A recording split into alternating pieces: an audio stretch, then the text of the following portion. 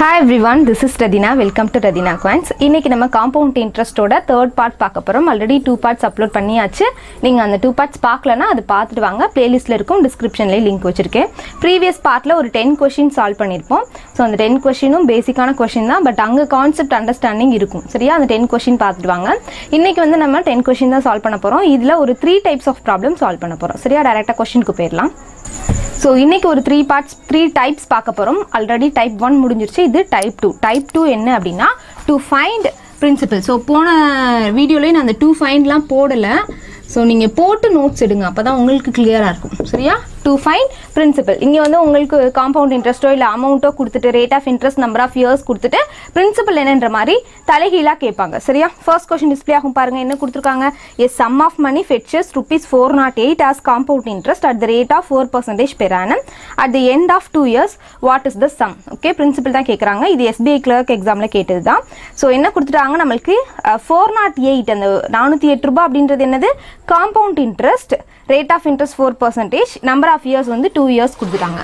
Okay, number of years 2 years, rate of interest வந்து 4%, கொடுத்திருக்குது compound interest 2 வருஷத்துக்கான compound interest கொடுத்துட்டாங்க.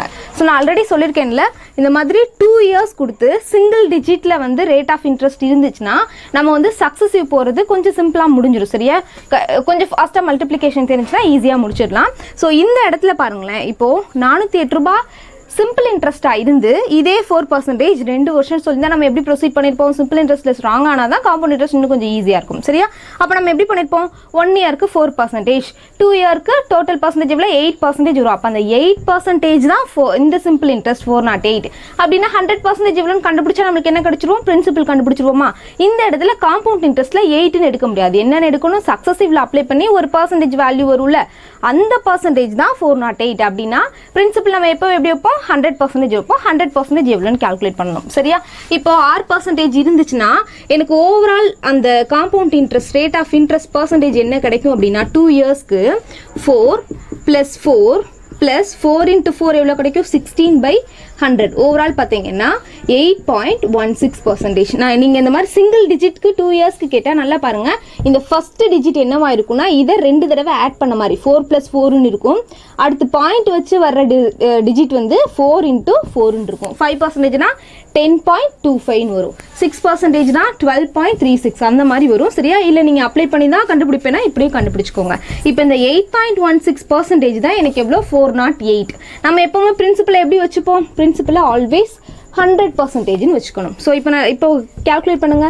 8.16% தான் எனக்கு 408 ருபீஸாக இருந்துச்சுன்னா 100% எவ்வளோன்னு கால்குலேட் பண்ணணும். சரியா? பர்சன்டேஜ்லாம் கேன்சல் பண்ணிடுங்க. 8.16க்கும் 408க்கும் என்ன ரிலேஷன் பாருங்க. ஆக்சுவலாக இந்த இடத்துல 816 இருந்துச்சுன்னா அது அப்படியே டிவைடட் பை 2 போட்டால் 408 இருக்கும். அது மட்டும் இல்லாமல் இந்த 2 பாயிண்ட் டெசிமலை வச்சு மல்டிபிள் பண்ணியிருக்கனால இங்கே என்ன இருக்குன்னா into 100 டிவைடட் பை 2 ஆயிருக்கு. அதாவது into 15 ஆயிருக்கு. 50. அப்போது இந்த 100 என்னாகும்? into 15 மாதிரி இந்த இடத்துல 5000 எனக்கு கிடைக்கும். சரியா? அப்போ எனக்கு ஆக்சுவல் பிரின்சிபல் என்ன? 5000 ருபீஸ் சக்ஸஸிவ்ல. ஒருவேளை டிஜிட் வந்து இங்கே 2 டிஜிட் பர்சன்டேஜ்லாம் போயிருக்கு அப்படின்னா கொஞ்சம் சக்ஸஸிவ்ல போடும்போது இந்த பார்ட் ஒரு மாதிரி இருக்கும், இங்கே கேன்சலேஷன் கஷ்டமாக இருக்கும். சிங்கிள் டிஜிட் 2 இயர்ஸ்னா மட்டும் இதை ப்ரொசீட் பண்ணுங்க. ஒருவேளை வேறு மாதிரி டிஜிட் இருந்துச்சுன்னா இதை வந்து அந்த ஃப்ராக்ஷன் மெத்தட் ரேஷியோ வச்சு போடுவோம் தெரியுமா? இதுக்கு ஈக்குவலன்ட் ஃப்ராக்ஷன் கன்வெர்ட் பண்ணி பண்ணுவோம்ல, அதுவும் நான் எப்படின்னு நான் சொல்லிடுறேன். சரியா? ஸோ அது எப்படி பண்ணணும் அப்படின்னா இது நோட் பண்ணிக்கோங்க. ப்ரீவியஸாக வந்து நான் மறைச்சிடுறேன்ற மாதிரி கமெண்ட்டில் சொல்லியிருந்தீங்க. ஸோ நான் விளைக்கிறேன், நீங்கள் வந்து ஸ்க்ரீன்ஷாட் இல்லைன்னா நோட்ஸ் எடுத்துக்கோங்க. ஓகேவா? இது கிளியரா? ஸோ இதையே அந்த ஃப்ராக்ஷன் மெத்தடில் எப்படி போடணும் அப்படின்னா இதுக்கு ஈக்குவலன்ட் ஃப்ராக்ஷன் எழுதுங்க. 4%னா நம்ம என்ன எழுதணும்? 1/25. தெரிலனா 4/100 போட்டு கேன்சல் பண்ணுங்க. அப்போ இது எனக்கு பிரின்சிபலாக இருக்கும். அமௌண்ட் என்ன இருக்கும்? அமௌண்ட் வந்து 25 + 1னா 26ன்னு இருக்கும். ஸோ இப்போ ரேஷியோ எழுதுங்க. பிரின்சிபல் அமௌண்ட் இது 25னா இங்கே 26, இங்கே 25னா இங்கே 26. அதுக்கப்புறம் என்ன பண்ணணும்? இது 2 மல்டிபிள் பண்ணணும். இங்கே என்ன கிடைச்சுன்னு எனக்கு 625, இங்கே என்ன கிடைக்கும்? 676. அவ்வளோதான் ரேஷியோ கிடச்சிருச்சு. இப்போது எனக்கு என்னோட பிரின்சிபல் நான் 25 வச்சேன்னா எனக்கு 676 அமௌண்ட் கிடைக்குது. அடுத்து நான் நீங்கள் என்ன கால்குலேட் பண்ணணும்னா இங்கே கொடுத்துருக்கிறது நம்மளுக்கு என்ன கொடுத்துருக்காங்க, அமௌண்ட் கொடுக்கல, காம்பவுண்ட் இன்ட்ரெஸ்ட் கொடுத்துருக்காங்க. அப்போ இதோட காம்பவுண்ட் இன்ட்ரெஸ்ட் என்னன்னு கண்டுபிடிக்கணும். ஸோ காம்பவுண்ட் இன்ட்ரெஸ்ட் என்ன வரும், 151 கிடைக்குமா, கரெக்டா? அப்போது 51 rupees என்னோட காம்பவுண்ட் இன்ட்ரெஸ்ட்டாக இருந்துச்சுன்னா பிரின்சிபல் என்ன இருக்கும், 51 இருந்துச்சுன்னா பிரின்சிபல் இங்கே என்ன வச்சுருக்கேன், 25 வச்சுருக்கேன். இதுதான் 2 இயர்ஸ்க்கான பிரின்சிபல். இது 1 இயர்க்கான பிரின்சிபல், 2 இயர்ஸ்க்கு தான் இருக்கணும். 51 rupees என்னோட காம்பவுண்ட் இன்ட்ரெஸ்ட்டாக இருந்துச்சுன்னா 625 rupees என்னோட பிரின்சிபலாக இருக்கும். சரியா? எது நம்ம கண்டுபிடிக்கணுமோ அது ரைட் சைடில் இருக்கணும். இந்த பாக்ஸ் மெத்தடில் எனக்கு கிவன் ஏதோ அது லெஃப்ட் சைட்லையும், எது கண்டுபிடிக்கணுமோ அது ரைட் சைட்லையும். 51 rupeesனா எனக்கு 625, ஆனால் இங்கே என்ன இருக்குது, 408. அப்படின்னா இந்த இடத்துல என்ன வரும்னு கால்குலேட் பண்ணணும். சரியா? இதை கேன்சல் பண்ணீங்கன்னா இங்கே கிடைக்கிற வேல்யூ என்ன இருக்கும்னா 5000 இருக்கும். ஓகேவா? அதே கான்செப்ட் தான், வேறு சம்க்கு இந்த மெத்தடை கூட நீங்கள் அப்ளை பண்ணிக்கோங்க. நெக்ஸ்ட் கொஸ்டின் போகலாமா? ஓகே, நெக்ஸ்ட் கொஸ்டின் டிஸ்பிளே ஆகும் பாருங்கள். என்ன கொடுத்துருக்காங்க கொஸ்டின் எல்லாம் ரீட் பண்ணிக்கோங்க. நான் இன்ஃபர்மேஷன்ஸ் மட்டும் சொல்கிறேன். So borrowed certain amount from Suresh 20% per annum. Okay, rate of interest என்ன கொடுத்துட்டாங்க, 20%. நெக்ஸ்ட் காம்பவுண்டட் ஆனுவலின்ற மாதிரி கொடுத்தாங்க. ப்ரீவியஸாகவும் காம்பவுண்டட் ஆனுவலி, காம்பவுண்டட் ஹாஃப் இயர்லியோ இல்லை குவார்டர்லியோ கொடுத்தாலும் இதே ப்ரொசீஜர் தான், ஒரு சின்ன டிஃப்ரென்ஸ் இருக்கும். அது மட்டும் நம்ம பார்த்துக்கலாம். சரியா? if she would pay 2088 ஃபைனலாக என்ன பே பண்ணுறாங்களாம், அமௌண்ட் கொடுத்துருக்காங்க. நல்லா கவனிச்சுக்கோங்க. ப்ரீவியஸ் கொஷினில் காம்பவுண்ட் இன்ட்ரெஸ்ட் கொடுத்துருந்தாங்க 408 rupeesன்றது. இங்கே இந்த 28,800 அப்படின்றது என்ன, அமௌண்ட். ஸோ இதுனா எப்படி ப்ரொசீட் பண்ணணும்னு பாருங்கள். அதுக்கப்புறம் எவ்வளோ இயர்ஸ், நம்பர் ஆஃப் இயர்ஸ் வந்து 2 தான். ஸோ இங்கே 20% இருக்குது, நம்பர் ஆஃப் இயர்ஸ் வந்து 2 இருக்குது. ஸோ இதுக்கு நீங்கள் சக்ஸஸிவ் போனாலும் ஓகே தான், சக்ஸஸிவ் போனாலும் ஒரே மாதிரி தான் ஆன்சர் வரப்போகுது. சக்ஸஸிவ் போனால் எப்படி பண்ணலாம், இந்த கொஸ்டினுக்கு ஃபைனலாக என்ன தான் கேட்குறாங்க, எனக்கு பிரின்சிபல் தான் என்னன்னு கேட்குறாங்க. சக்ஸஸிவ் போனால் ப்ரீவியஸ் கொஸ்டின் மாதிரியே பண்ணிவிட்டு ஒரு சேஞ்சஸ் இருக்குது. என்ன சேஞ்சஸ்ன்னு பாருங்கள். சக்ஸஸிவில் போனால் எனக்கு ஓவரால் அந்த பர்சன்டேஜ் என்ன கிடைக்குன்னா 20 + 20 200 20 × 20 400 கிடைச்சிடும். 400/100னா 4 கிடைக்கும். ஸோ டோட்டலாக எனக்கு எவ்வளோ கிடைக்குன்னா 44% கிடைக்கும். சரியா? இப்போ நீங்கள் போனதில் நம்ம என்ன பண்ணோம், இங்கே கிடைச்ச பர்சன்டேஜ் அப்படியே ஈக்குவேட் பண்ணோம். ஏன் அப்படின்னா அங்கே கொடுத்துருந்தது CI, அதனால் இந்த பர்சன்டேஜ் அப்படியே ஈக்குவேட் பண்ணோம். ஆனால் இங்கே கொடுத்துருக்கிறது என்ன, அமௌண்ட். இங்கே இருக்க பர்சன்டேஜ் என்ன, 44%. அப்போது நம்ம இது அமௌண்ட் பர்சன்டேஜை கால்குலேட் பண்ணணும். பிரின்சிபல் நம்ம எப்படி வச்சுருக்கோம், 100% எப்போவுமே வச்சுக்கணும். ஸோ பிரின்சிபல் ஒரு 100%, 2 வருஷத்துக்கான காம்பவுண்ட் ரேட் ஆஃப் இன்ட்ரெஸ்ட் ஒரு 44%, ரெண்டையும் சேர்த்தா தான் எனக்கு அமௌண்ட் கிடைக்கும். அப்போ அமௌண்ட் பர்சன்டேஜ் எவ்வளோ வரும், 100 + 44னா 144% கிடைக்கும். சரியா? இந்த 144% தான் இந்த 28,800. 144% 28,800 அப்படின்னா எனக்கு என்ன தேவை, பிரின்சிபல் தேவையா, 100% எவ்வளோன்னு கால்குலேட் பண்ணும். ஸோ என்ன வரும், 144 பார்த்தாலே தெரியுது, × 2, அப்புறம் ஒரு 2 0 ஆட் ஆயிருக்கு. ஸோ × 200 ஆயிருக்கு. அப்போ இங்கேயும் × 200 போட்டால் 200 20,000 கிடைக்கும். ஸோ இதோட அமௌண்ட் என்ன, 20,000. கிளியராக என்ன பண்ணியிருக்கோன்றது போன கொஷனுக்கு இதுக்கு டிஃப்ரென்ஸ் வந்து என்னென்னா, இங்கே கொடுத்துருக்கிறது நமக்கு அமௌண்ட் கொடுத்துட்டாங்க. அமௌண்ட் கொடுத்தா இந்த பர்சன்டேஜ் கூட 100 ஆட் பண்ணிக்கணும். சரியா? எல்லா தடவையும் இந்த சக்ஸஸிவ் வராது. நம்ம அந்த ஃப்ராக்ஷன் மெத்தடில் எப்படி போடலான்னு பார்த்துருவோம். ஸோ ஃப்ராக்ஷன் மெத்தடில் இங்கே என்ன பண்ணணும், 20%னா 1/5ன்னு வச்சுக்கலாமா. 1/5னா பிரின்சிபல் 5ஆக இருக்கும், அமௌண்ட் என்ன இருக்கும், 6ன்னு இருக்கும். 2 இயர்ஸ் சொல்லிட்டாங்க. அப்போ என்ன பண்ணிக்கலாம், 5 6 இது பிரின்சிபல், இது அமௌண்ட்டு. இங்கே 5 6 டோட்டல் ஆட் பண்ணால் இங்கே மல்டிபிள் பண்ணால் 25 வரும், இங்கே 36 வரும்.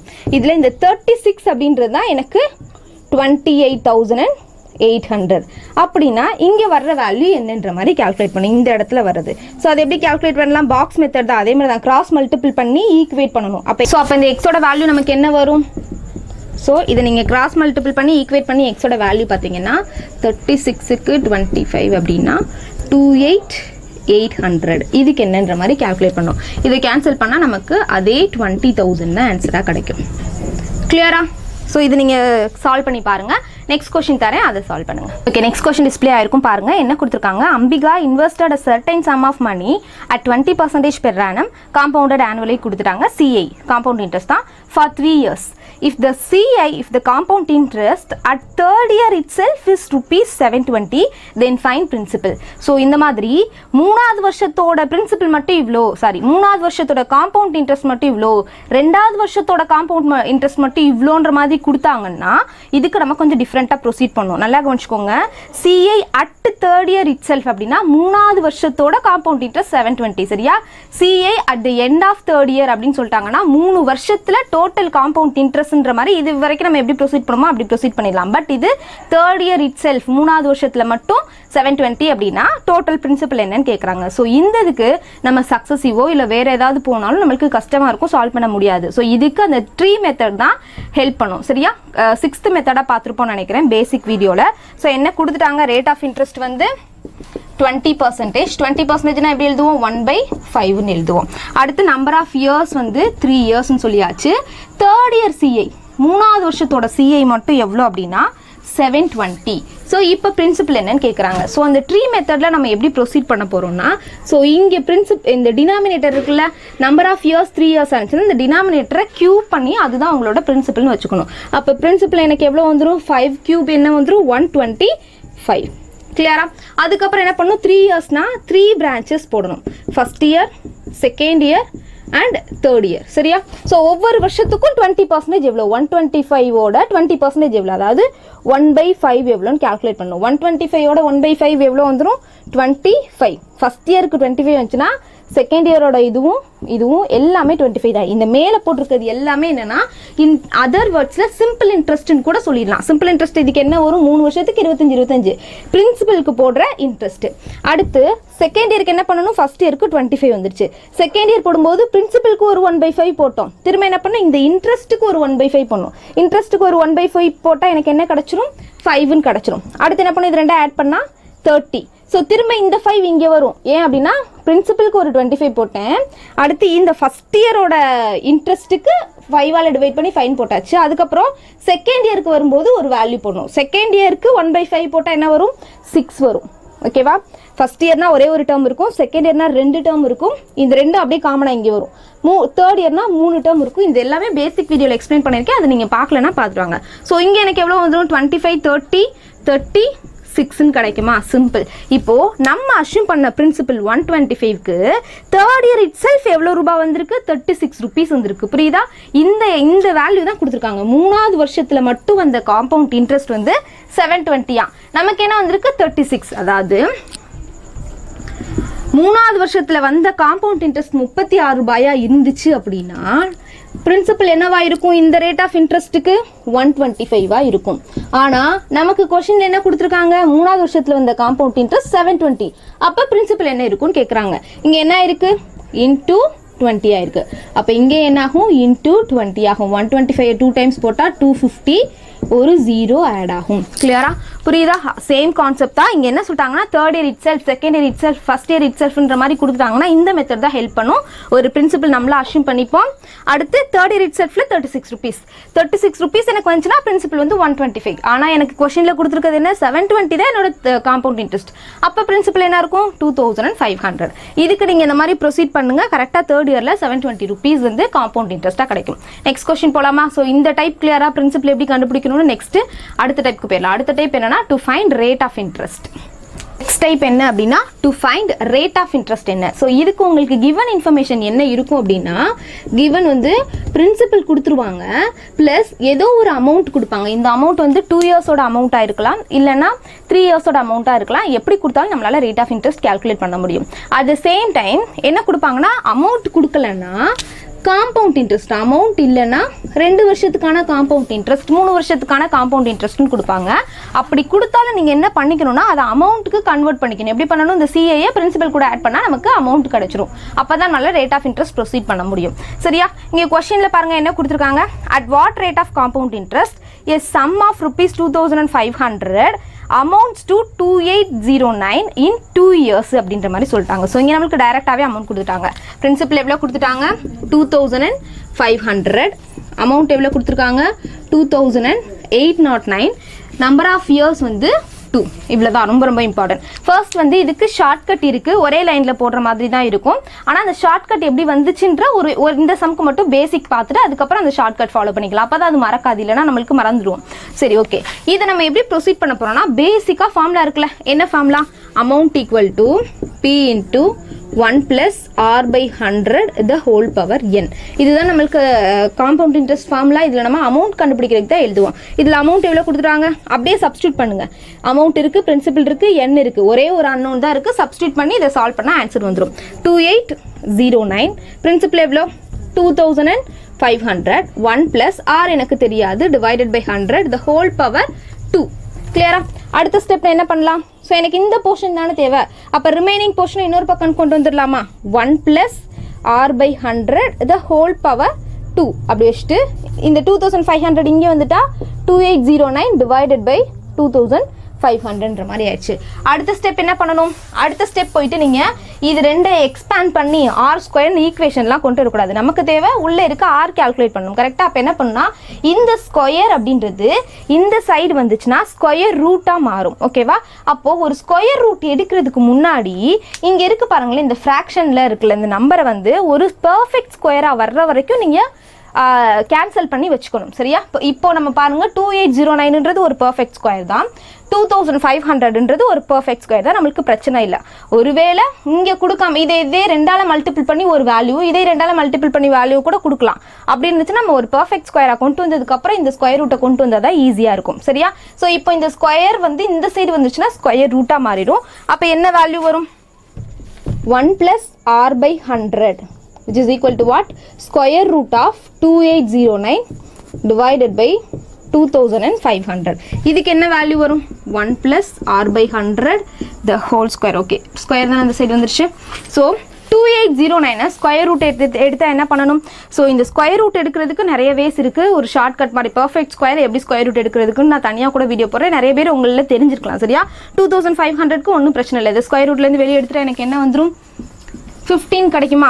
ஸோ இது என்ன வரும்னா, இந்த மாதிரி இந்த 20, 25 நியரஸ்ட்ல இருக்க நம்பருக்கு ஸ்கொயர் ரூட் எடுக்கிறதுக்கு சிம்பிளஸ்ட் வே என்ன அப்படின்னா, 25 விட எவ்வளோ அதிகமாக இருக்குன்னு பாருங்க. 3 அதிகமாக இருக்கா? அந்த 3யோட ஸ்கொயர் தானே கூடவே இருக்கு. அப்போ கண்டிப்பாக இது 50 கூட ஒரு 3 ஆட் பண்ணால் வர நம்பரோட ஸ்கொயராக தான் இருக்கும். இந்த லாஜிக் என்னன்றது நான் தனியாக போடுறேன். அது வரைக்கும் நீங்கள் யூஸ்வலாக எப்படி ஸ்கொயர் ரூட் எடுப்பீங்களோ அந்த மாதிரி ப்ரொசீட் பண்ணுங்க. இது 53ன்ற மாதிரி வந்துடும். அதுக்கப்புறம் என்ன பண்ணணும்? 1 plus அடுத்து R by 100.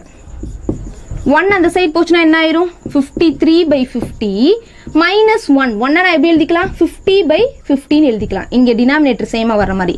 அடுத்த ஸ்டெப் என்ன வந்துடும்? 3 by 15 ஆகும். அப்போ ஆரோட வேல்யூ என்னன்னா 3 by 50 into 100 which is equal to 1 times 2 times 6% கிடைக்கும். ஸோ இந்த கொஸ்டினுக்கான ஆன்சர் என்ன? 6%. ஸோ எவ்ரி டைம் இந்த மாதிரி நான் ஃபார்முலா எழுதி இப்படி சிம்பிளிஃபை பண்ணி இந்த சைட்லாம் பண்ணணுமான்னு கேட்டால் இல்லை. ஸோ இதுலேருந்து தான் ஒரு ஷார்ட்கட் என்ன அப்படின்னா, ஃபைனல் நம்ம என்ன எழுத போகிறோம்? அமௌண்ட்டுக்கும் பிரின்சிபலுக்கும் ஒரு ரேஷியோ எழுதிட்டு அதுக்கு ஸ்கொயர் ரூட் எடுத்துட்டாலே நம்மளுக்கு சிம்பிளாக முடிஞ்சிடும். சரியா? இதே கான்செப்ட். இது ஜஸ்ட் நோட் பண்ணி வச்சுக்கோங்க. ஷார்ட்கட் என்னன்றது நான் சொல்கிறேன். நோட் பண்ணியாச்சா? ஓகே. ஷார்ட்கட் என்ன அப்படின்னா, ஸ்கொயர்னா ஸ்கொயர் ரூட் எடுக்கணும், கியூப்னா கியூப் ரூட் எடுக்கணும். சரியா? இதே 4 டைம்ஸ்னா 4th ரூட் எடுக்கணும். ஸோ அதுக்கு எதுக்கு எடுக்கணும் அப்படின்னா, பிரின்சிபல் எழுதிக்கோங்க, அமௌண்ட் எழுதிக்கோங்க. எப்போவுமே இங்கே அமௌண்ட் தான் கொடுப்பாங்கன்னு சொல்ல முடியாது. சிஐயும் கொடுக்கலாம். சிஐ கொடுத்தாலும் நீங்கள் என்ன பண்ணிக்கணும்? அமௌண்ட் கால்குலேட் பண்ணிக்கணும். பிரின்சிபல் எவ்வளோ? 2500. அமௌண்ட் எவ்வளோ? 2809. ஸோ இது நம்பர் ஆஃப் இயர்ஸ் 2 தானே. அப்படின்னா நீங்கள் என்ன பண்ணணும்னா, இது வந்து 3 இயர்க்கான பிரின்சிபல் அண்டு அமௌண்ட்டுக்கோட ரேஷியோ. நம்ம என்ன பண்ணால் இதை 1 இயர்க்கான அமௌண்ட் அண்ட் பிரின்சிபல் ரேஷியோவாக கொண்டு வரணும். சரியா? சாரி, 3 இயர் இல்லை, 2 இயர். சாரி, 3 இயர் கிடையாது, 2 இயர்க்கான பிரின்சிபல் அண்ட் அமௌண்ட்டோட ரேஷியோ. இதை 1 இயருக்கு கொண்டு வரணும்னா ஸ்கொயர் ரூட் எடுக்கணும். ஸோ அப்போ ஸ்கொயர் ரூட் எடுக்கிறதுக்கு முன்னாடி இங்கே இருக்க இந்த 2 நம்பரும் ஒரு பர்ஃபெக்ட் ஸ்கொயரோட ரேஷியோவில் இருக்கான்றதை செக் பண்ணிக்கோங்க. இதுவும் பர்ஃபெக்ட் ஸ்கொயர் தான், இதுவும் பர்ஃபெக்ட் ஸ்கொயர் தான். அப்போ ஒன்றும் பிரச்சனை இல்லை. அப்போ என்ன கிடைக்கும்? 50 and 53. இப்போ நல்லா கவனிங்க, 1 இயர்க்கு கொண்டு வந்துட்டோம்ல. ஸோ இப்போ நம்ம கண்டுபிடிக்க போகிற ரேட் ஆஃப் இன்ட்ரெஸ்ட் பெர் ஆனம்க்கு தான். அப்போது 50 ரூபாய் எனக்கு பிரின்சிபலாக இருந்துச்சுன்னா சிஐ என்னவா இருந்திருக்கும்? 3 ரூபாயா இருந்திருக்குமா? 3 rupees இருந்தால் தான் எனக்கு 53 அமௌண்ட்டுன்னு கிடச்சிடும். அப்போ 50 rupeesக்கு எனக்கு 3 rupees வந்து ரேட் ஆஃப் இன்ட்ரெஸ்ட்டாக இருந்துச்சுன்னா ரேட் ஆஃப் இன்ட்ரெஸ்ட் என்ன வரும்? ஸோ ரேட் ஆஃப் இன்ட்ரெஸ்ட் வேணும்னா எப்பவும் போல 50 rupeesக்கு 3 rupeesனா 100க்கு எவ்வளோன்னு கண்டுபிடிக்கணும். எவ்வளோ கிடைக்கும்? 6%. ரொம்ப சிம்பிளாக முடிஞ்சிருச்சா? ஆனால் ப்ரீவியஸ் சம் தான், ப்ரீவியஸ் அதே மெத்தட் தான். இங்கே என்ன தேவையோ அதை மட்டும் நம்ம செய்கிறோம். சரியா? ஸோ என்ன பண்ணணும்? பிரின்சிபலுக்கும் அமௌண்ட்க்கும் ரேஷியோ எழுதணும். இது 2 இயர்னா 2 இயர் எப்படி சிங்கிள் இயருக்கு கொண்டு வரணும்னா ஸ்கொயர் ரூட் எடுக்கணும். ஸோ இது கூட போட்டுக்கோங்க பக்கத்துலேயே. Square root of 2500 square root of 2809. அடுத்து இந்த ரேஷியோ கிடச்சிச்சு. இந்த ரேஷியோ கிடச்சதுக்கப்புறம் இது எனக்கு பிரின்சிபல், சிஐ வந்து 3. 50 rupeesக்கு 3 rupeesனா அவுட் ஆஃப் 100க்கு எவ்வளோன்னு கேல்குலேட் பண்ணணும். நெக்ஸ்ட் கொஸ்டின் போகலாமா? ஃபிஃப்த் கொஸ்டின் பாருங்க. ஏ சம் ஆஃப் ₹6250. கொஸ்டின் நீங்களே ரீட் பண்ணிக்கோங்க. பிரின்சிபல் வந்து 6250. நெக்ஸ்ட் வந்து அமௌண்ட் கொடுத்துருக்காங்களா? ஓகே, இந்த இடத்துல பாருங்க. the compound interest obtained at the end of 2 years is 2160. நமக்கு இங்கே கொடுத்துருக்குது சிஐ தான் 2160ன்னு கொடுத்துருக்காங்க. அப்போ நான் அமௌண்ட் வேணும்னா நான் என்ன பண்ணணும்? இந்த சிஐயும் இந்த பிரின்சிபலையும் நான் ஆட் பண்ணி தான் அமௌண்ட் எழுதணும். பிரின்சிபலும் அமௌண்ட்டுக்கு இருக்க ரேஷியோ தான் எழுதணும். பிகாஸ் நம்ம ஃபார்முலா பார்த்தோமா, principal by amount by principal தானே போட்டோம், சிஐ எடுக்கக்கூடாது. ஸோ இது ரெண்டும் ஆட் பண்ணுங்க. ஆட் பண்ணால் என்ன கிடைக்கும்? 113. ஓகே, 8 0 1 4 8410ன்ற மாதிரி கிடைக்கும். ஸோ இப்போ பாருங்க, இது 2 இயர்க்கான ரேஷியோ. என்ன நம்பர் ஆஃப் இயர்ஸ் 2 இயர்ஸ் தான் கொடுத்துறாங்க. அப்போ இதை 1 இயர்க்கான ரேஷியோவை மாற்றோம்னா என்ன பண்ணணும்? அப்படியே ஸ்கொயர் ரூட் எடுத்துக்கணும். 625. சரி, ஸ்கொயர் ரூட் எடுக்கிறதுக்கு முன்னாடி ஒரு பர்ஃபெக்ட் ஸ்கொயர் நம்பராக கேன்சல் பண்ணி வச்சுக்கோங்க. இது 625ன்றது ஒரு பர்ஃபெக்ட் ஸ்கொயர், 841ன்றது ஒரு perfect square. So square root of 625 is to 841. So இதுக்கு ஸ்கொயர் ரூட் எடுத்தா 25, இதுக்கு ஸ்கொயர் ரூட் எடுத்தா 29. கிளியரா? இப்போ இதுக்கப்புறம் என்ன பண்ண போகிறோம்? இதை 1 இயருக்கு கன்வெர்ட் பண்ணியாச்சு. ஒரு வருஷத்தில் 25 ரூபாய் என்னோட பிரின்சிபலாக இருந்தால் 29 ரூபாய் என்னோட அமௌண்ட்டாக இருக்குமா? அப்போ எவ்வளோ ரூபாய் எனக்கு வந்து சிஏஆ இருக்கும்? 4 rupees. So rate of interest வந்து வேணும்னா 25க்கு 4னா 100க்கு எவ்வளோன்னு கேல்குலேட் பண்ணணும். ஸோ என்ன பண்ணும்? 1 time 4 time 16%. So rate of interest 16%. Next question போகலாமா? நெக்ஸ்ட் கொஸ்டின் டிஸ்பிளே ஆகும் பாருங்க. என்ன கொடுத்துருக்காங்க? ஏ சம் ஆஃப் ₹432. பிரின்சிபல் வந்து 432ன்னு கொடுத்துட்டாங்க. நெக்ஸ்ட் வந்து invested at compound interest for 3 years. இங்கே வந்து நம்பர் ஆஃப் இயர்ஸ் 3. அடுத்து at the end of 3 years is 254. இந்த 254ன்றது என்ன? Compound interest. சரியா? காம்பவுண்ட் இன்ட்ரெஸ்ட் வந்து 254. ஓகே, நம்பர் ஆஃப் இயர்ஸ் வந்து 3. அடுத்து நம்ம என்ன பண்ணணும்? அமௌண்ட் என்னன்னு கண்டுபிடிச்சிக்கணும். ஸோ இது ரெண்டையும் ஆட் பண்ணி அமௌண்ட் கண்டுபிடிச்சிருங்க. அமௌண்ட் என்ன வரும்? 686 கிடைக்கும். ஸோ இப்போ நம்ம என்ன பண்ண போகிறோம்? பிரின்சிபல் அண்ட் அமௌண்ட் ரேஷியோ எழுதுங்க. பிரின்சிபல் எவ்வளோ? 432. அமௌண்ட் எவ்வளோ? 686. இப்போ நல்லா கவனிங்க. நம்ம 2 இயர்ஸ்னால் என்ன பண்ணோம்? ஸ்கொயர் ரூட் எடுத்துகிட்டு இருந்தோம். இப்போ இதே ஃபார்முலாவில் ப்ரொசீட் பண்ணோம் அப்படின்னா பவரில் வந்து என்ன கிடைக்கும்? 3ன்னு கிடைக்கும். அப்போ நம்ம என்ன எடுத்துருக்கணும்? கியூப் ரூட் எடுக்கணும்.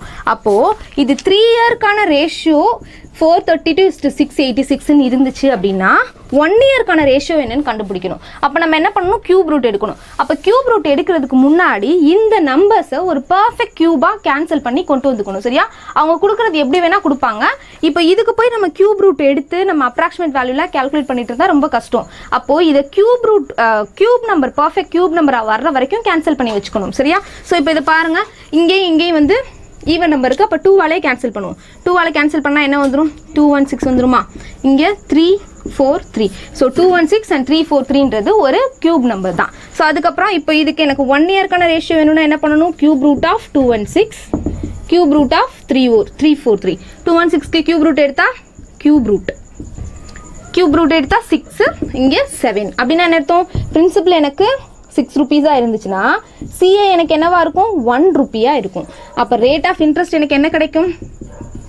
6 rupeesக்கு 1 rupeeனா 100க்கு எவ்வளோன்னு கேல்குலேட் பண்ணணும். அப்போ என்ன கிடைக்கும்? 16.66% கிடைக்கும். அதே கான்செப்ட் தான். சரியா? நெக்ஸ்ட் ஒரு கொஸ்டின் சால்வ் பண்ணலாம். ஸோ நோட்ஸ் எடுத்துக்கோங்க. ஓகே, நெக்ஸ்ட் கொஸ்டின் டிஸ்பிளே ஆகும் பாருங்க. ஸோ இது வரைக்கும் நம்ம பார்த்துட்டு இருந்தது காம்பவுண்டட் ஆனுவலிக்கு மட்டுமே பார்த்துட்டு இருந்தோம். ஸோ காம்பவுண்டட் ஹாஃப் இயர்லியோ இல்லை குவார்டர்லியோ வந்தாலும் அதே ப்ரொசீஜர் தான், சின்ன சேஞ்சஸ் மட்டும் இருக்கும். என்னன்னு பாருங்க. ஏ சம் ஆஃப் ₹4374 4074. அப்போது பிரின்சிபல் வந்து 4374ன்னு கொடுத்துட்டாங்க. Is invested at compound interest which is compounded half yearly basis for 1.5 year. Okay, at the end of the period the total amount வந்து 7986 then find the rate of interest per ஆனம்னு கேட்குறாங்க. So இந்த இடத்துல நம்ம எப்பவும் இப்படி தான் proceed பண்ண போகிறோம். பட் இங்கே என்ன சொல்லிட்டாங்க, காம்பவுண்டட் ஹாஃப் இயர்லின்னு சொல்லிட்டாங்க. ஹாஃப் இயர்லின்னு சொல்லியாச்சு.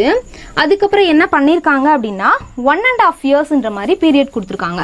ஸோ n = 1.5 இயர்ஸ் அப்படின்னா ஹாஃப் இயர்லியில் அந்த 1.5 இயரில் எத்தனை தடவை காம்பவுண்ட் பண்ணியிருப்பாங்க, 6 மாதத்துக்கு ஒரு தடவை காம்பவுண்ட் பண்ணியிருப்பாங்க. கரெக்டாக அப்போ 1.5 இயர்ஸில் எத்தனை 6 மந்த்ஸ் இருக்குது, 3 6 மந்த்ஸ் இருக்கா. அப்போ இதை நம்ம எப்படி ப்ரொசீட் பண்ண போகிறோம்னா 3 இயர்ஸ்க்கு எப்படி ப்ரொசீட் பண்ணுவோமோ அதே மாதிரி தான் ப்ரொசீட் பண்ண போகிறோம். சரியா, அதே கான்செப்ட் தான் இங்கே 1.5 இயர்ஸ்ன்னு கொடுத்ததுல 3 தடவை காம்பவுண்ட் பண்ணியிருப்பாங்க. எத்தனை தடவை காம்பவுண்ட் பண்ணியிருக்காங்களோ அத்தனை வந்து அதை தான் நம்பர் ஆஃப் இயர்ஸ்னு எடுத்துக்கணும். அதாவது 3 6 months 3 6 மந்த்ஸுக்கான principal and amount. Principal எவ்வளோ வந்துடும், 4374 7986 3 6 மந்த்ஸ்க்கு இது. அப்போ நம்ம என்ன பண்ணணும்னா இதுக்கு கியூப் ரூட் எடுத்தால் நமக்கு என்ன கிடைக்கும்னா ஒரு 6 மந்த்ஸ் அதாவது ஒரு ஹாஃப் இயருக்கு என்ன பிரின்சிபல் வரும், என்ன அமௌண்ட் வரும்ன்றது கிடைக்கும். அப்போ இதுக்கு நம்ம என்ன தான் எடுக்கணும்னா கியூப் ரூட் தான் எடுக்கணும். அதே கான்செப்ட் தான். இன்னொரு சேஞ்சஸ் கடைசியாக பண்ணுவோம். இப்போ பாருங்க, இதுக்கு நான் கியூப் ரூட் தானே எடுக்க போகிறேன். 3 6 மந்த்ஸுக்கு 4374னா ஒரு 6 மந்த்ஸ்க்கு எவ்வளோ நான் கொண்டு வரணும், ஒரு 6 மந்த்துக்கு. அப்போ இது கொண்டு வரதுக்கு முன்னாடி கியூப் ரூட் எடுக்கணுமா. அப்போ கியூப் ரூட்னா பர்ஃபெக்ட் கியூப் நம்பர் வர மாதிரி கேன்சல் பண்ணி வச்சுக்கோங்க. ஸோ இந்த ப்ராப்ளமில் இந்த மாதிரியான டைப்பில் இருக்க ப்ராப்ளமே இதுதான். இந்த மாதிரி நம்பர்ஸ்லாம் டிஃப்ரெண்ட்டாக கொடுத்துட்டாங்கன்னா நம்மளால் சிம்பிளிஃபை பண்ணி சம்டைம்ஸ் கொண்டு வரதுக்கு ஒரு மாதிரி இருக்கும். ஸோ அது மட்டும் பாருங்கள். இப்போ ரெண்டுலேயுமே ஈவன் நம்பர் 2 3 4 அதை வச்சு கேன்சல் பண்ணி பாருங்கள். இங்கே ஈவன் நம்பர் தான் இருக்குது, இங்கே ஈவன் நம்பர் தான் இருக்குது. 2ஆலே கேன்சல் பண்ணலாம். 2 times 1 6 8 7 ஓகே. இங்கே 2ஆல் கேன்சல் பண்ணால் 3 times 9 times 9 times 3 times. இப்போவும் பாருங்கள் எனக்கு ஒரு கியூப் நம்பர் மாதிரியே தெரியல. ஸோ இன்னும் வந்து சிம்பிளிஃபை பண்ணலாம். ஸோ இதை பார்த்தாலும் பாருங்களேன் 3993 இதெல்லாம் 3ஆல் கேன்சல் ஆகும். இதுவும் 3ஆல் கேன்சல் ஆகுமான்னு பார்த்துக்கோங்க. கண்டிப்பாக கேன்சல் ஆகும். ஸோ இதை சிம்பிளிஃபை பண்ணால் எனக்கு 3ஆல் சிம்பிளிஃபை பண்ணால் என்ன கிடைக்கும், 7 times 2 times 9 times ஓகே. 729 பார்த்தாலும் நம்ம சொல்லிடலாம் இது கியூப் நம்பர், பர்ஃபெக்ட் கியூப்னு. ஸோ இதை சிம்பிளிஃபை பண்ணால் 1331. இப்போ பாருங்க ஒரு பர்ஃபெக்ட் கியூப் நம்பருக்கு கொண்டு வந்தாச்சு. இப்போ இதுக்கு கியூப் ரூட் எடுங்க. 729 cube root of 729 cube root of 1331. அப்போ இங்கே 9 கிடைக்கும், இங்கே 11 கிடைக்கும். இது என்ன, ஹாஃப் இயர்லிக்கு. ஹாஃப் இயர்லியில் 9 rupees என்னோட பிரின்சிபலாக இருந்துச்சுன்னா 11 rupees 6 மாதத்தில் ஆயிருந்துருக்குமா. அப்போ எவ்வளோ ரேட் ஆஃப் இன்ட்ரெஸ்ட், எவ்வளோ காம்பவுண்ட் இன்ட்ரெஸ்ட் ஆயிருக்கு, 2 rupees. அப்போது ரேட் ஆஃப் இன்ட்ரெஸ்ட் வேணும்னா நல்லா கவனிச்சுக்கோங்க.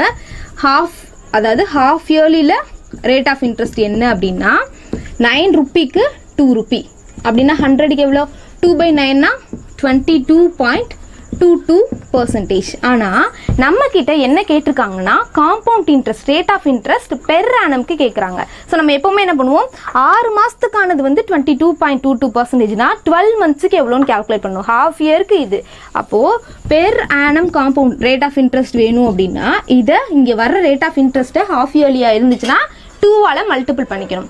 இதே குவார்டர்லியா இருந்துச்சு அப்படின்னா 4ஆல் மல்டிபிள் பண்ணிக்கணும். ஏன் அப்படின்னா நம்ம 1 இயருக்கு தான் நம்மகிட்ட கொடுப்பாங்க, 44.44 தான் கொடுத்துருப்பாங்க. அதை தான் நம்ம என்ன பண்ணுவோம், 2ஆல் டிவைட் பண்ணி 22.22ன்னு வச்சுருப்போம். அப்போ எனக்கு பெர் ஆனம்க்கு வேணும் அப்படின்னா இதை 2ஆல் மல்டிபிள் பண்ணால் 44.44%ன்னு கிடைக்கும். இது ஒன்று தான் டிஃப்ரென்ஸ். என்ன பண்ணணும், இந்த இயரை வந்து நம்பர் ஆஃப் இயர்ஸை வந்து 1.5 இயர்னு கொடுத்தாலும் அதை 3ன்ற மாதிரி அஷ்யூம் பண்ணிக்கணும். 3லேருந்து சிங்கிளுக்கு கொண்டு வந்துட்டு 6 மாதத்துக்கு கொண்டு வந்துட்டு 6 மந்த்ஸுக்கான ரேட் ஆஃப் இன்ட்ரெஸ்ட் கண்டுபிடிச்சிட்டு 1 இயர்க்கான ரேட் ஆஃப் இன்ட்ரெஸ்ட் கண்டுபிடிச்சணும். கிளியரா? ஸோ இப்போ நெக்ஸ்ட் டைப் போயிடலாமா. நெக்ஸ்ட் டைப் வந்து என்னென்னா டபுள் இல்லைனா ட்ரிபிள் சிம்பிள் இன்ட்ரெஸ்ட்டில் பார்த்த மாதிரி. இப்போ நோட்ஸ் எடுக்கணும்னா எடுத்துக்கோங்க. 4th டைப் என்ன அப்படின்னா இது டைப் 4 டபுள்ஸ் இல்லைனா ட்ரிபிள்ஸ். என்ன இது டபுள்ஸ் ட்ரிபிள்ஸ் அப்படின்னா பிரின்சிபல் வந்து டபுள் ஆகுது, ட்ரிபிள் ஆகுது அப்படின்ற மாதிரி கொடுப்பாங்க. சிம்பிள் இன்ட்ரெஸ்ட்டில் நம்ம பார்த்துருந்தோம்ல அதே கான்செப்ட் தான். ஸோ கொஸ்டின் பாருங்கள், டிஸ்பிளே ஆகும். 8th question, a certain sum of money doubles itself in 4 years. In how many years will it become 8 times of itself at the same rate of compound interestன்ற மாதிரி கேட்குறாங்க. Okay, same concept. இதே மாதிரி தான் நம்ம எதில் பார்த்துருப்போம், simple இன்ட்ரெஸ்ட்டில் பார்த்துருப்போம். அது எப்படி NR = இதே கொஸ்டின் சிம்பிள் இன்ட்ரெஸ்ட்னா என்ன பண்ணியிருப்பீங்க, NR = டபுள்னா NR = 100ன்னு எடுத்திருப்பீங்க. 100ஆக 4 வருஷம் ஆகுதுன்னா 700ஆக எத்தனை வருஷம்ன்ற மாதிரி கேல்குலேட் பண்ணியிருப்போம். அது சிம்பிள் இன்ட்ரெஸ்ட் கான்செப்ட். அது தனியாக நல்லா ப்ராக்டிஸ் பண்ணி அது தனியாக வச்சுக்கணும். காம்பவுண்ட் இன்ட்ரெஸ்ட்டுக்கு அதை விட இங்கே ஈஸியாக இருக்கும். சரியா? இதுக்கு நம்ம எப்படி ப்ரொசீட் பண்ண போகிறோம் அப்படின்னா ஃபர்ஸ்ட் கொஸ்டின்ல வந்து டபுள் தானே கொடுத்துருக்காங்க. டபுள்னா என்ன மீனிங், எத்தனை தடவை, டபுள்னா 2 டைம்ஸா? ஸோ எத்தனை டைம்ன்றது போடுங்க. ஒரு பிரின்சிபல் வந்து அப்படியே 2 டைம்ஸ் ஆகுறதுக்கு எவ்வளோ டைம் எடுத்திருக்கு? 4 இயர்ஸ் எடுத்திருக்கு. ஓகேவா? அடுத்து என்ன கேட்குறாங்கன்னா எத்தனை டைம் கேட்குறாங்க? 8 டைம்ஸாக மாறுறதுக்கு எவ்வளோன்னு கேட்குறாங்க. அப்போது 8 டைம்ஸாக மாறுறதுக்குன்னா நீங்கள் என்ன பண்ணணும்னா இங்கே கிவன் இன்ஃபர்மேஷனில் என்ன பேஸ் கொடுத்துருக்காங்களோ இங்கே நம்மகிட்ட கேட்குறாங்கள இந்த நம்பரை இந்த பேஸில் எழுதணும். அதாவது 2 பவர் அப்படின்ற மாதிரி இதை எழுதணும். சரியா? 8 எப்படி 2 பவரில் எழுதுறது? ஸோ இதை பார்த்தோன்னே உங்களுக்கு தெரிஞ்சிருக்கணும் 2 பவர் 3ன்னு. ஒருவேளை இங்கே இருக்க நம்பர் எனக்கு அந்த எந்த பவரில் வரும்னு தெரியலனா எல் டிவிஷன் போட்டுருங்க. 8-ஐ 2ஆல் டிவைட் பண்ணால் அகெயின் 4, திரும்ப 2ஆல் டிவைட் பண்ணால் 2, 2ஆல் டிவைட் பண்ணால் 1. இங்கே பேஸ் 1 வர்ற வரைக்கும் எத்தனை 2 வருதுன்னு பாருங்க. அதுதான் அதோட பவர். சரியா? 2 பவர் 3. அப்போது 2 பவர் 1 இந்த ஒரு பவர் வர்றதுக்கு எனக்கு 4 இயர்ஸ் ஆயிருக்கு. அப்போ இந்த 3 பவர் வர்றதுக்கு எவ்வளோ இயர்ஸ் ஆகும்னா இந்த 3ஐயும் இங்கே கிடைக்கிற இந்த பவரையும் இதையும் மல்டிபிள் பண்ணிடுங்க. 12 இயர்ஸ் ஆகும். கிளியரா? ஸோ இதுதான் கான்செப்ட். இப்போ காம்பவுண்ட் இன்ட்ரெஸ்ட் பொறுத்த வரைக்கும் இப்போ பிரின்சிபல் வந்து டபுள் ஆகுது. 2p ஆகுறதுக்கு எனக்கு 4 இயர்ஸ் ஆகுதுன்னா இந்த 2p திரும்ப என்ன ஆகும்? அடுத்த 4 வருஷத்தில் 4pன்னு மாறும். சரியா? இந்த ரேஷியோ வந்து எப்போவுமே இது ரெண்டுக்கு என்ன ரேஷியோ இருக்குது? 1:2. அதே போல தான் இந்த ரேஷியோ மெயின்டைன் ஆகும். 1:2. அடுத்து வந்து 1:2ன்ற மாதிரியே ரேஷியோ மெயின்டைன் ஆகும். இந்த கான்செப்ட்லாம் தெரிஞ்சுன்னா வேறு கொஞ்சம் கஷ்டமான கொஸ்டின்லாம் ஈஸியாக சால்வ் பண்ணலாம். இது என்னன்னு புரியுதா? பிரின்சிபல்ன்றது 4 இயர்ஸில் 2p ஆகுதுன்னா அடுத்த 4 வருஷத்தில் இது அப்படியே இங்கேருந்து என்ன ரேஷியோவில் மாறிச்சு? 2 மடங்கு ஆச்சா? இது 2 மடங்கு ஆகும். அடுத்த 4 வருஷத்தில் இந்த 4pன்றது 8pன்னு மாறும். சரியா? ஒவ்வொரு தடவை இந்த டயக்ராம்லாம் போட்டு கால்குலேட் பண்ணிட்டு இருக்க முடியாது. இப்போ 8p ஆகிறதுக்கு இங்கே 4 12 இயர்ஸ் ஆயிருக்கா? ஸோ அதுக்கு பதிலாக இந்த மாதிரி ப்ரொசீட் பண்ணால் ஈஸியாக இருக்கும். என்ன பண்ணணும்? இங்கே கொடுத்துருக்க பவரில் இங்கே கேட்டிருக்கதை எழுதணும். அடுத்து அந்த பவரையும் அங்கே கொடுத்துருக்க நம்பர் ஆஃப் இயர்ஸையும் மல்டிபிள் பண்ணிக்கணும். ஸோ உங்களுக்கு டவுட் வரலாம், அப்போ இங்கே எழுத முடியாத பவர், இந்த பவர்லேயே எழுத முடியாத நம்பர் கொடுத்தாங்க அப்படின்னா கண்டிப்பாக அப்படி கொடுக்கறதுக்கு வாய்ப்பு ரொம்ப கம்மி. ஏன்னா இங்கே எழுதுகிற மாதிரியான பவரில் தான் இது வரைக்கும் கேட்டிருக்காங்க. ஸோ எழுத முடியலன்னா நம்மளால் சால்வ் பண்ணுற முடிகிற மாதிரி தான் கொடுப்பாங்க. சரியா? நெக்ஸ்ட் கொஸ்டின் போகலாம். எழுதிக்கோங்க notes. Okay, 9th question display ஆகும். நீங்களே சால்வ் பண்ணுங்கள். என்ன கொடுத்துருக்காங்க? a certain sum of money double itself in 5 years. அதே டபுளில் தான் கொடுத்துருக்கேன். ஸோ இந்த கொஸ்டின் நீங்கள் சால்வ் பண்ணுங்கள். அதுக்கப்புறம் கடைசியாக ஆன்சர் வெரிஃபை பண்ணிக்கோங்க. ஓகே, என்ன கொடுத்துருக்காங்க? டபுள் ஆகணும் நம்ம என்ன போட்டுப்போம்? 2 டைம்ஸ் ஆகுறதுக்கு 5 இயர்ஸ் ஆயிருக்கு. ஓகே, எனக்கு என்ன தேவை? how many years it will become 6 times of itself. அப்போது 16 times of itself. அப்போ 16 2 பவரில் 16 எப்படி எழுதுறதுன்னு பாருங்க. 8னா 2 பவர் 3. அப்போ 16னா 2 பவர் 4. தெரியலனா அந்த எல் டிவிஷன் போட்டு பார்த்துக்கோங்க. சரி, அப்போ என்ன பண்ணணும்? இந்த பவரையும் இதையும் மல்டிபிள் பண்ணணும். அப்போ என்ன கிடைக்கும்? 20 இயர்ஸ்னு கிடைக்கும். 20 இயர்ஸில் அது என்ன ஆகும் அப்படின்னா 16 டைம்ஸ் ஆயிரும். அடுத்து 10th கொஸ்டின் பாருங்கள், டிஸ்பிளே ஆகும். அதை நீங்களே சால்வ் பண்ணுங்கள். ஸோ இது நோட் பண்ணால் நோட் பண்ணி வச்சுக்கோங்க. ரொம்ப சிம்பிளான டைப் தான் இது. ஓகே, 10th கொஸ்டினில் என்ன கொடுத்துருக்காங்க? a certain sum of money amount triple itself. ட்ரிப்பிள்னா என்ன பண்ணணும்? பேஸ் வந்து 3ன்னு எடுத்துக்கணும். 3 டைம்ஸ் ஆகுறதுக்கு எவ்வளோ இயர்ஸ் ஆயிருக்கு? 8 இயர்ஸ் ஆயிருக்கு. அடுத்து என்ன கேட்குறாங்க? in how many years will it become 27 times of itself. அப்போ இந்த 27ஐ 3 பவரில் எழுதணும். 27ல் 3 பவரில் எழுதுனா என்ன கிடைக்கும்னா 3 கியூப். சரியா? அப்போ என்ன பண்ணணும்? இந்த பவரையும் இதையும் மல்டிபிள் பண்ணிக்கணும். 8 into 3 24 years. ஸோ 24 இயர்ஸில் வந்து 27 டைம்ஸ் ஆயிடும். சரியா?